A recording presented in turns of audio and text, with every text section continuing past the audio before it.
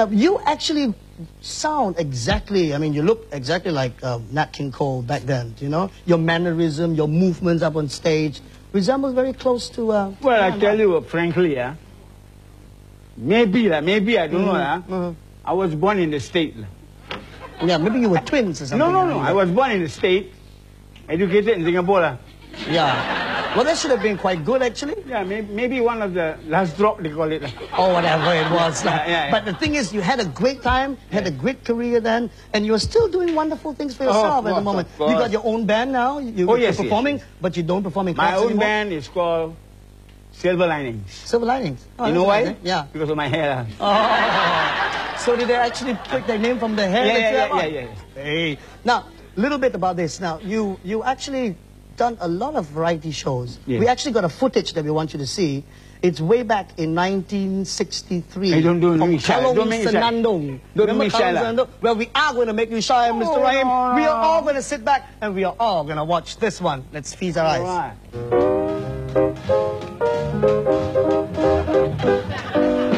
I love Paris in the springtime. I love Paris in its fall. I love Paris in the winter when it drizzles. I love Paris in the summer when it sizzles. I love Paris every moment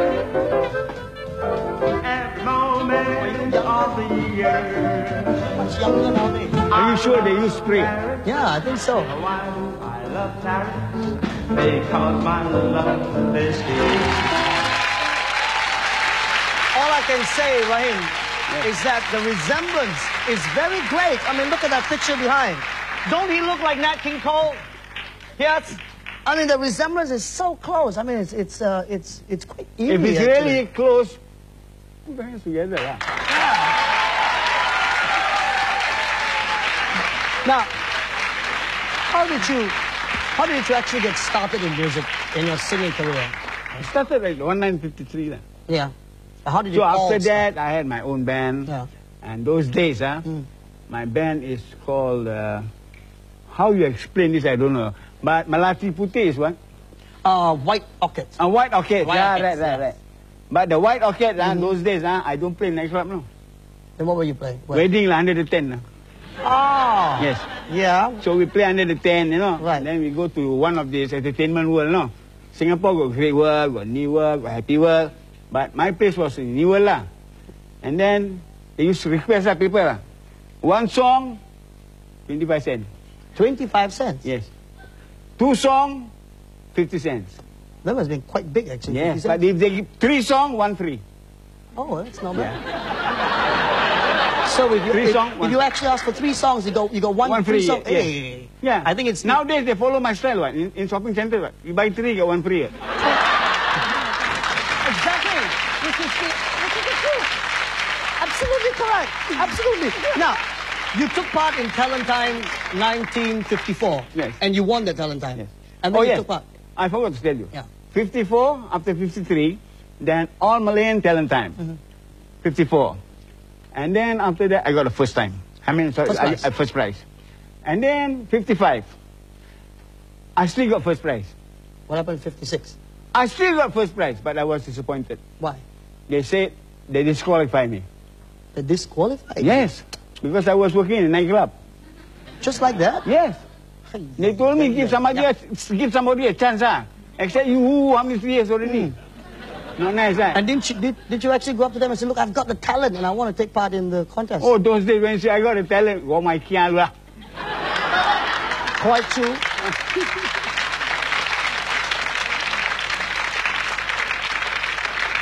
All right. Now, you actually work in the club. I mean, you've worked in so many clubs. Yes. But there's a club that you actually work, which is very, very popular then. Oh, yes. Yes. Would you like to name a few that you actually done? I was working first one was at Cockpit. And then the old Adelphi. And the longest one, I was working at the Hotel Singapura. You know where the Forum now? Forum Galleria is. That is the place where I used to work before 7 years. In fact, that was the place. And then they told me, the management told me, after 7 years, you need a CPF, you need pension. Then what do you do? I told him straight, I said, those days got no CPF. They give me pension enough lah. So 1 month, you know how much I got? $25. So much for pension. Yeah. Now, you've done a few work other than performing. Yes. You were an assistant broadcaster. Yes. Yeah, when was this? Those days, 1949. Yeah. And those days, Singapore radio was called Radio Malaya. I work there. And then they changed it into Radio Singapore. I still work there. And then they changed it to RTS. You should have gone through a lot of I still changes. work there. And after RTS, I roaming the street. Now, you also worked with Cathay Chris, who did a lot of Malay movies during those days. Yes. And what were you doing? You were sort of like a playback voice. I'm a sound editor, sound mixer, and film editor. On positive, not negative. And you also starred in about 7 movies. 7, yes. What roles did you normally play? How do you know? Hey, I've done my homework. You've done your homework. Yeah. And, I've done my homework. I thought you went in free. No, No, I never got into. In fact, I passed by Cathay Chris when I was a little boy, but it sort of like closed those times. Yeah. But those days when I think I see you are not so handsome like this. Yeah, of course now it's slightly more handsomer. Is that? Yeah, but what do you do? What do you do? I mean, what movies, what kind of roles did you play? I've done all Malay movies. Yeah. Like Tun Fatima, and then I've done Matbon, and then I've done Danganum, and I've done so many things, and I've done everything. But 7... Playboy roles, were those one of them? Playboy roles? Playboy also. Oh, yeah. Yes. Okay. Now, but you're best remembered as Nat King Cole of Singapore. Yes. And a lot of people sort of look up to you for that. I mean, it must be very exciting to sort of try and emulate somebody else, be somebody else. No, you're wrong. I'm wrong. You're wrong. Well, okay, prove me wrong. You see, if you sing on a tape, you listen to yourself.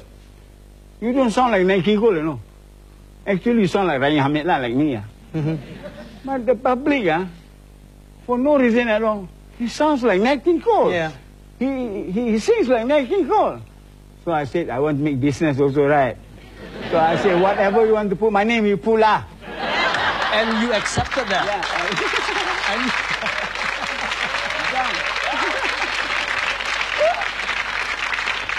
Okay, now, you've actually met the late Louis Armstrong when Louis Armstrong was in Singapore. Did you meet him? Oh, yes. You did? They call him Sachmo. Sachmo. Sachmo, right? Yeah, Sachmo. So his voice is like this, you know. And I was supposed to MC him on the first day. So I told him, Mr. Louis, respect him, he's quite old, you know. That time I'm young. So, excuse me, Mr. Louis, somebody asked me to ask you, how old are you? He turned around and looked at me like this, you know. Not happy. No, not happy, never mind his voice. What do you mean?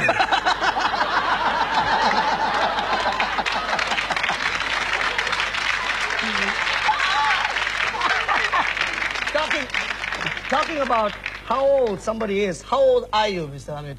Don't tell the people, please. You tell me, whisper in my ear. Everybody wants to know, I'm not shy. I got 2 calendars. Why is that? One is a Malay calendar. Yeah. One is English calendar. What's the difference? The Malay calendar, I'm only 46. The English calendar, you reverse yourself, lah.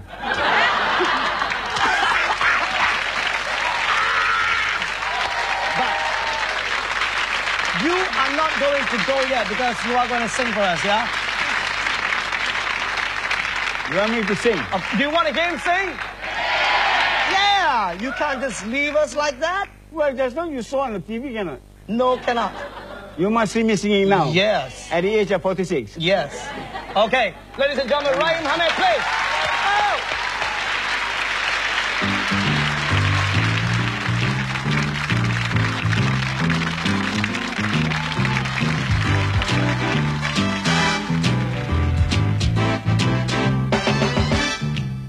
They try to tell us we're too young to really be in love. They say that love's a word is only heard and can begin to know the meaning of. And yet we're not too young to know our love will last though years may go. And then someday they may recall we were not too young at all. Yeah, yeah!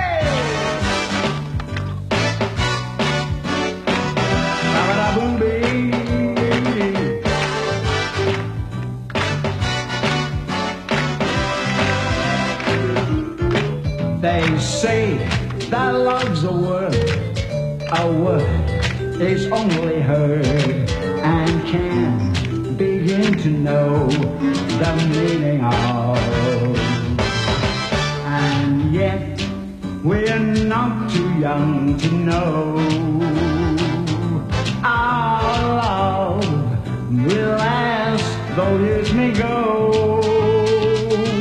And then someday